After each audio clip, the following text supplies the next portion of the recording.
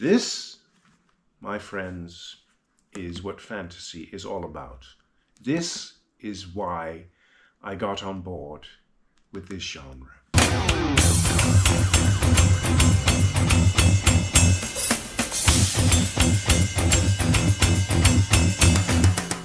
Hello everyone, and welcome to Dutchgreybeard.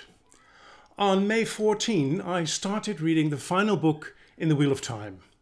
That is 1 year and 4 months after I started reading the first book in this series, which in my case was New Spring, the prequel to The Eye of the World. This, A Memory of Light, is a very important book for me, and because of that I want to give it extra attention. This is not my usual reading experience, but a little bit more extensive than that.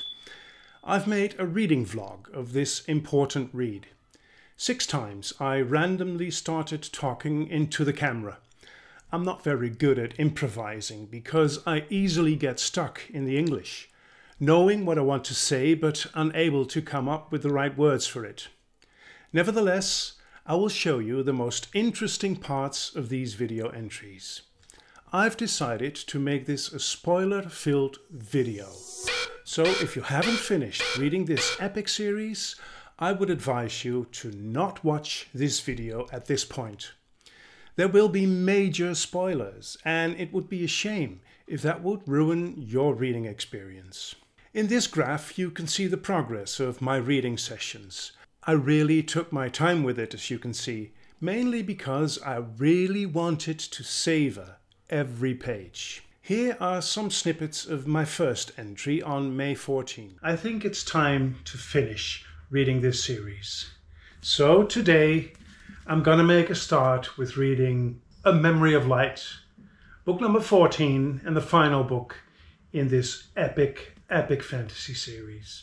This is such an important book. It's the book that closes off the very first fantasy series of this epic proportion that I've ever read. It's still looking very pristine, but I tend to crack spines, so this will become a battered book by the end of this video. I've got no idea how long it will take me. It's, whoa, almost 1,000 pages. More than 1,000 pages. I know now already that this is going to be a very important read for me this year. I've been postponing this read for some time now because I don't want to say goodbye to the series. But I can't keep postponing this forever. It's been a normal working day for me, but at the moment it's past 9:30 in the evening because I had to make a new video. Well, didn't have to, but I really wanted to make a new video. And I started editing it, and once I start editing, I completely forget time. So that's why it's pretty late in the evening, and now I want to continue my read of A Memory of Light, which I started yesterday. Yesterday I was very, very tired, so I didn't read very much. I got to page 38, which is not very much, so I can't say anything about it yet, really. It took me about 15 or 20 pages to get into the story. And the only thing I do want to say at this point is that perhaps I may have waited too long to pick this one up after Towers of Midnight, the previous volume in the series, because at times I really had to think very, very hard about what was going on. For instance, the scene with Avienda, when she's telling the other wise ones about her experiences in the city of, what's it called? I'm so bad at names. In the city of Ruidian, or however you want to pronounce it. I really had to think, well, what happened there again? What was it that she experienced? She had some visions. And then reading on in the scene, it slowly came back to me, so I may have waited too long. About having waited too long in between books, it didn't take me very long to get into this book, and almost automatically the scenes of previous books came back to life in my memory as well. A beautiful metaphor about someone's appearance. His features, framed by long dark hair, looked unfinished. chiseled from rock by a sculptor who had lost interest in the project partway through. It is May 19, and I just want to give you a quick update on where I stand. At the moment, I'm at page 198. Yesterday, I had a very, very good reading session. Before that, I had a couple of reading sessions which were a bit, how should I say, bumpy or difficult or slow. Somehow I couldn't get into the book. I read every time about 30 or 25 pages, and then I had to put it down, partly because I was very tired and other part because I really couldn't get into the book yet. I loved it. I loved it. I love coming back, and especially the beginning of chapter 1. You know what I'm talking about. It's the paragraph which always starts the same. The wheel of time turns and ages come and pass, leaving memories that become legend. Legend fades to myth, etc. And every time I read this, I discover new things. This time it was the sentence, "There are neither beginnings nor endings to the turning of the wheel of time." Somehow it spoke to me even deeper than it did all the other times I read this sentence. The more often you read it, the more meaning it gets. I loved the chapters about Talmanes in the prologue. They were impactful, very impactful, beautiful, beautiful, beautiful. So yesterday, finally, I started reading. I'm writing down, don't know if you can see this in the camera. I'm writing down the dates of of when I'm starting and how much I've read. So yesterday I started at 104 and finished reluctantly at 198. This is the sequence where all the leaders of the world come together by invitation of Rand, and they are discussing what they need to do. Where Rand, well, actually just says, well, these are the 3 demands I have for you, and in return I will die for you. But as always with Rand, he's not very diplomatic with it. Rand, he's not very diplomatic with it. And then the return of the character that we have been missing very long, Moiraine. She finally shows up. Impeccable timing. It says somewhere in the lines, impeccable timing. Because the meeting was going slightly out of hand, and especially Egwene and Rand couldn't find any common ground on whether or not to break the seals of the Dark One. And both of them almost threatened to walk out on the meeting because they couldn't find common ground, as I said. And then Moiraine shows up, and she has always been the advisor. She has always been the wise one. She is the one who has dedicated her entire life in finding the Dragon Reborn and guiding him to the last battle. So that's what she is, and she is perfect. She is perfect. These 2 chapters, the chapter to require a boon and the chapter a knack, both chapters I actually wanted to underline every sentence in the book because it is so profound, it is so beautiful, and with every page it gets better. But Moiraine shows her wisdom again. She is so wise, and she knows exactly what is going to happen. She knows the prophecies better than anyone, and they listen to her. She has got authority.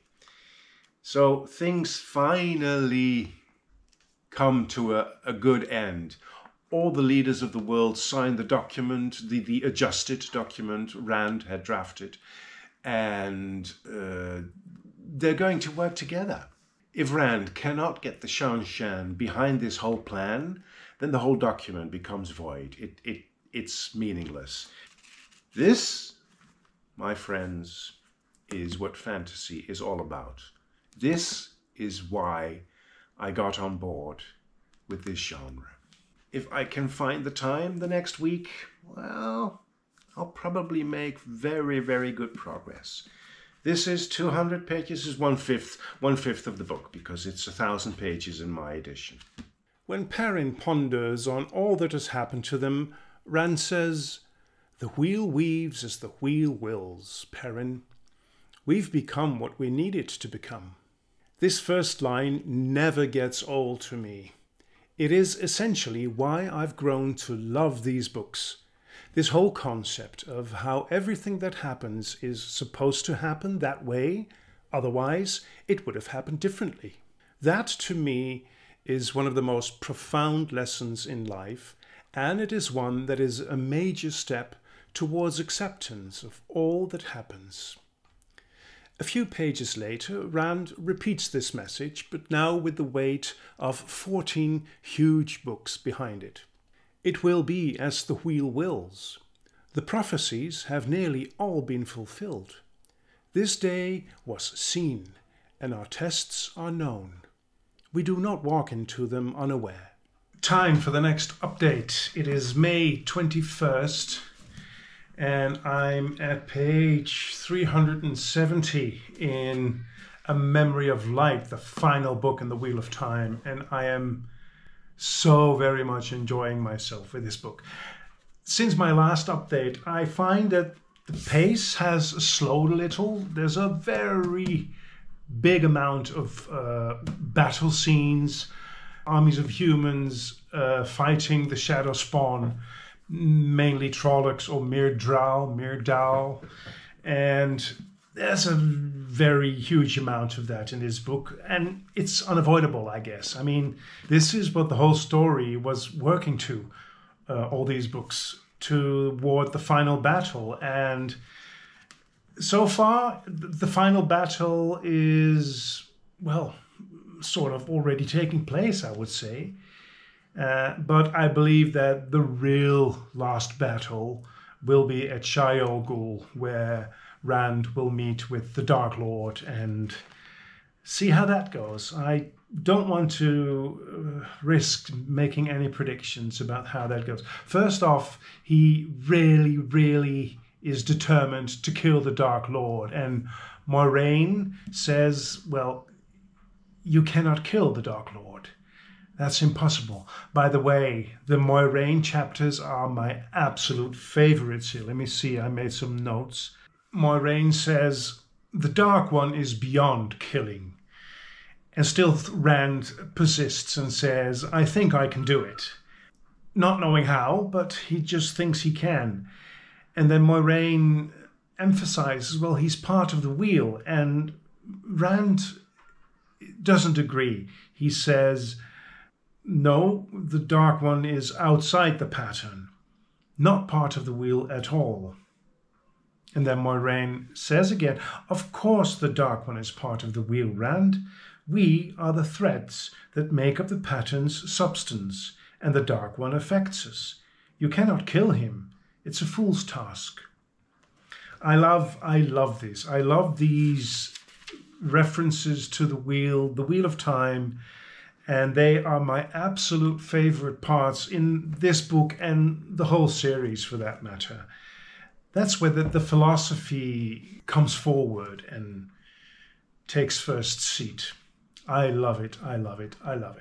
Also, what I absolutely loved was the return of the Ogier with Loial and his family. Loial is married by now. And, well, he says, well, it's not too bad at all. It's not as bad as I anticipated. Very funny. And they join the battles. And one of the battles, we already see the Ogier in action against the Trollocs. And they really massacre the Trollocs. For such a peaceful race, that is quite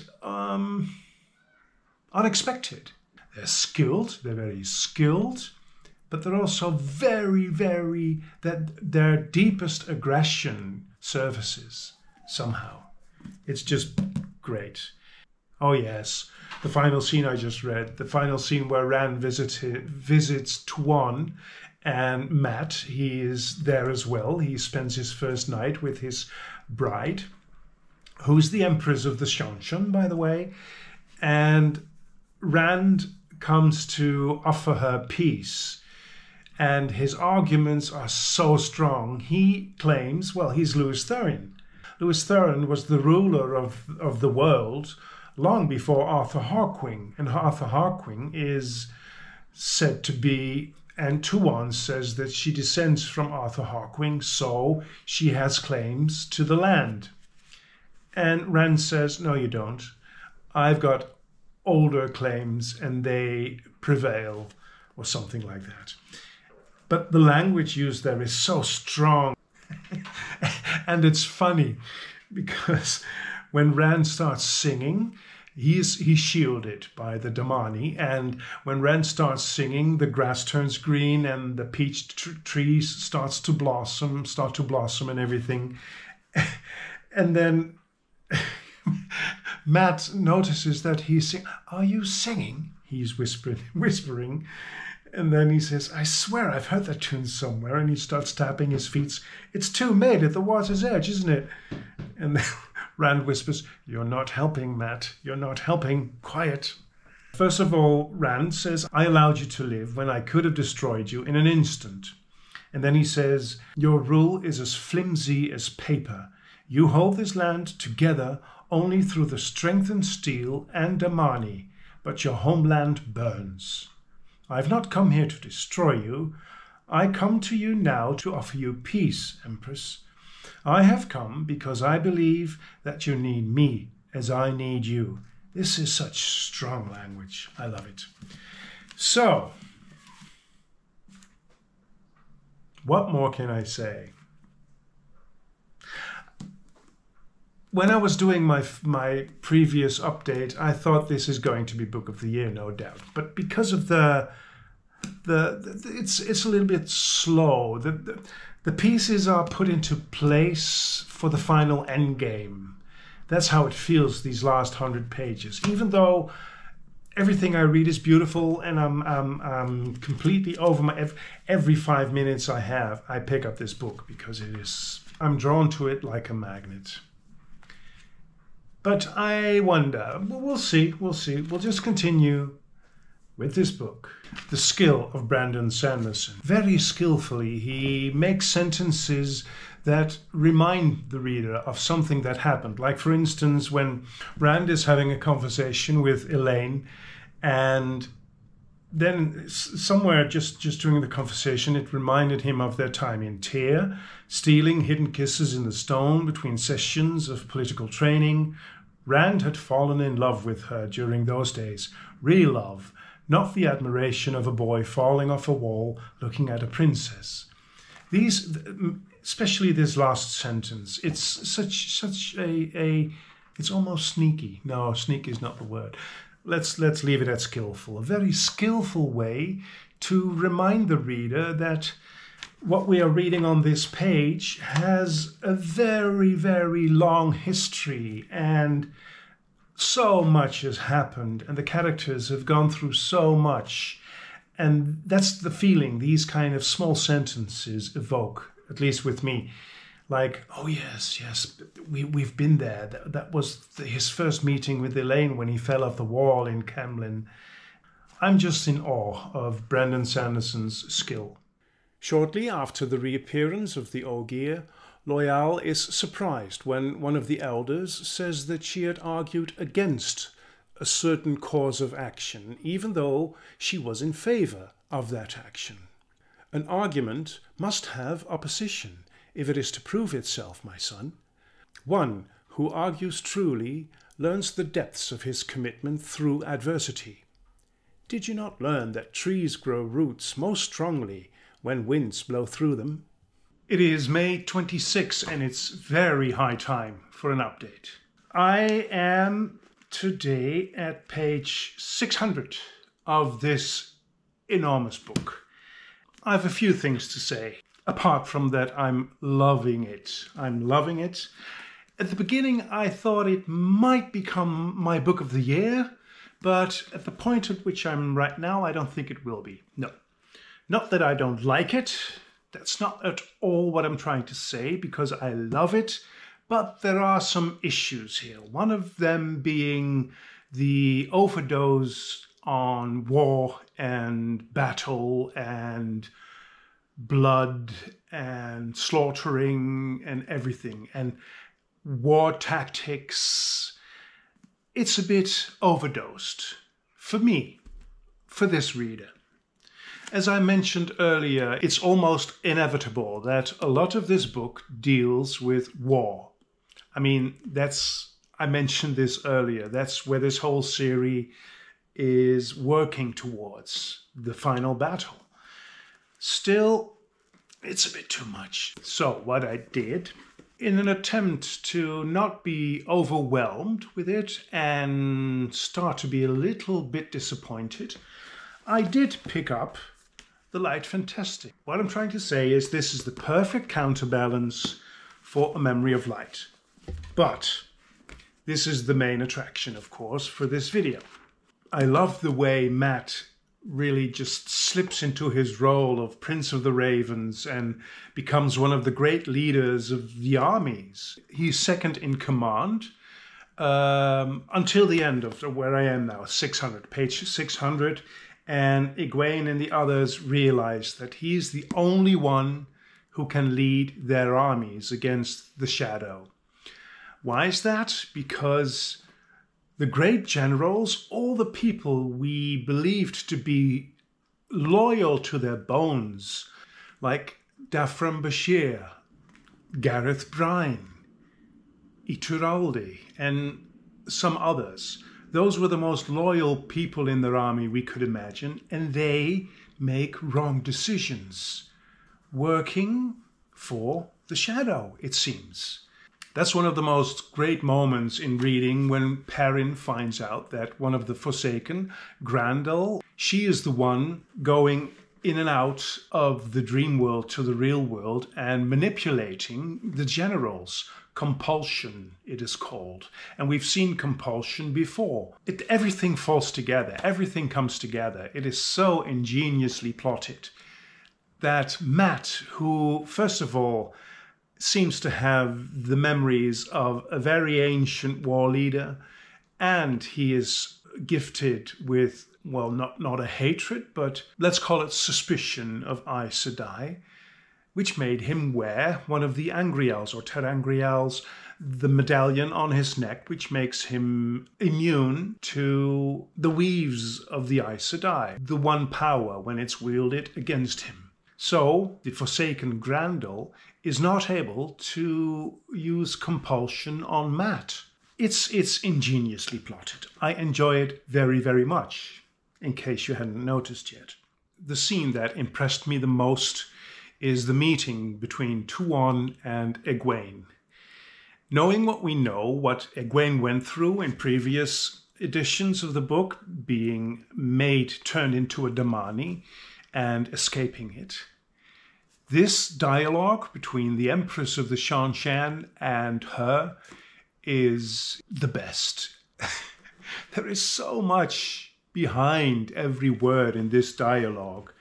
It's amazing. This is such a strong scene where these two women with completely opposite views on women who can wield the power, the one power. At the end, for Tuona, who is Tuon, of course, says, "I will break you myself. Someday your people will turn you over to me. You will forget yourself, and your arrogance will lead you to our borders. I will be waiting." To which Egwene says, "I plan to live centuries. I will watch your empire crumble for Tuona. I will watch it with joy." So they come to this point at the end of their dialogue where they wish each other the worst. Matt jumps in and he says, "Let's be civil, ladies. Don't make me throw the pair of you over my knee." That's Matt. That's the role of Matt. This is by far the best scene until now. Well, perhaps the reappearance of Moiraine. That's hard to beat, of course. But this is so strong when Egwene has left and Tuon says to Matt, "We will have many words about this tonight." And Matt says, "I love words. There are some delicious pretty words out there. Smile. That's always sounded like a pretty word to me, don't you think? Or perhaps the words, I promise not to kill Egwene right now for trying to touch me, the Empress. May I live forever, because we really bloody need her for the next couple of weeks or so. It's funny, it's profound, it's intricate. I love it. I just love it. The longest chapter is about 70 pages away, the last battle. But perhaps in between I'll pick up this one, just for balance. Today, my friends, is a very special day. It's June the 1st, and I just finished reading Memory of Light, the final book in the Wheel of Time series. There is too much I want to say about this to be put into one vlog entry. The last time I spoke to you, I was about 60 pages before starting the last battle, and that's a chapter. Let me just look it up for you. The last battle starts at page 676 and goes on until page 893. So that's more than 200 pages of battle. Now, I've mentioned earlier that I find the dosage of battle in this book way too much. Also, I've mentioned earlier on that it's probably inevitable because the whole series works up to this. The last battle, I mean, that's what it's all about, isn't it? Still, even though the dosage is not perfect for me, to put it mildly, I loved this huge chapter in this book. More than 200 pages, the entire sequence. Hang on.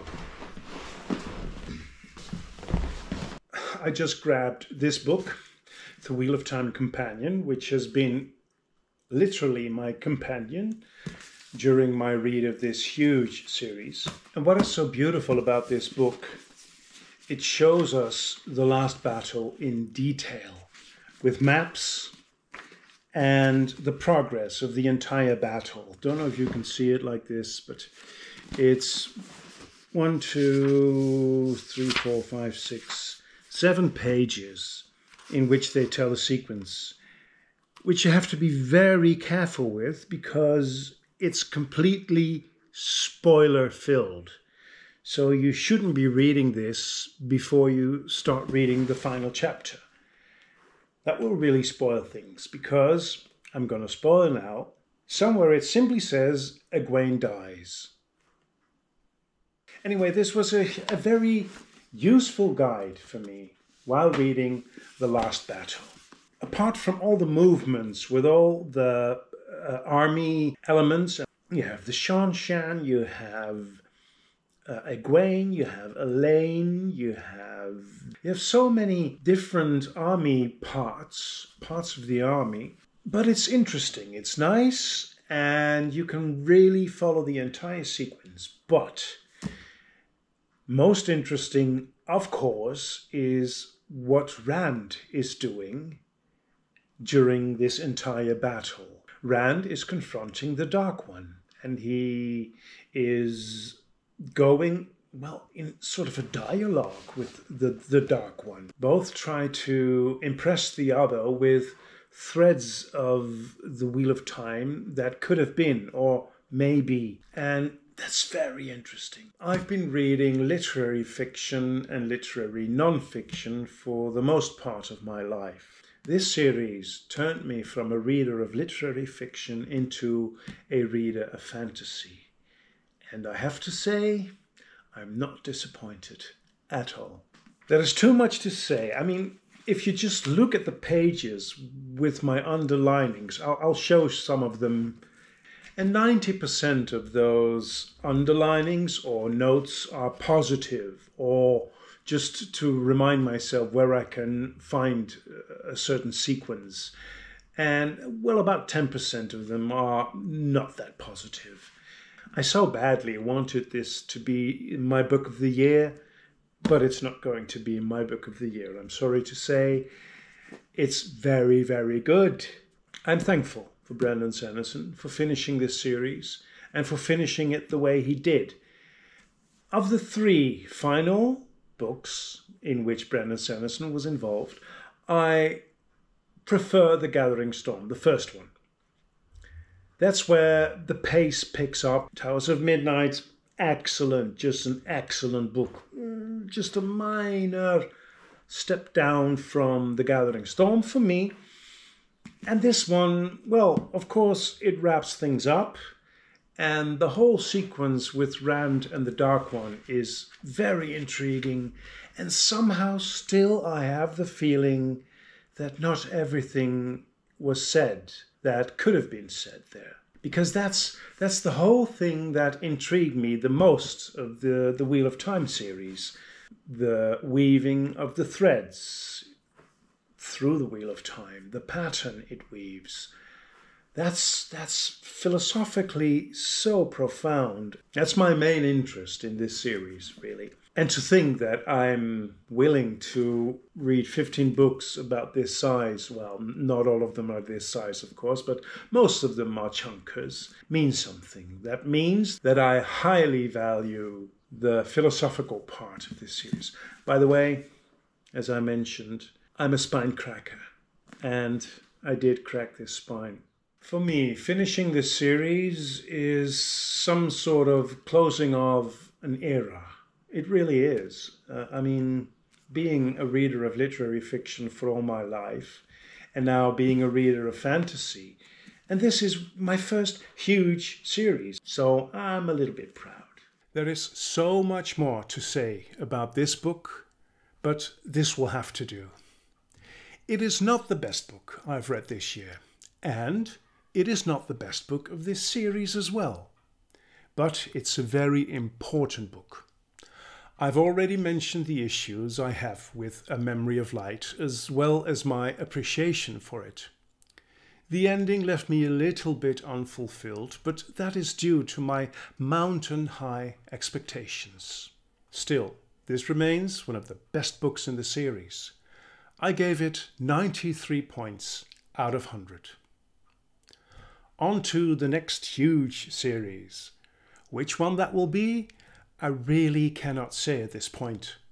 I first want to read some shorter series and perhaps a few standalones before I will start with Malazan, Wars of Light and Shadow, Stormlight Archive, or one of the other huge series. We will see. Thank you very much for watching this video. Until we meet again at Dutchgreybeard.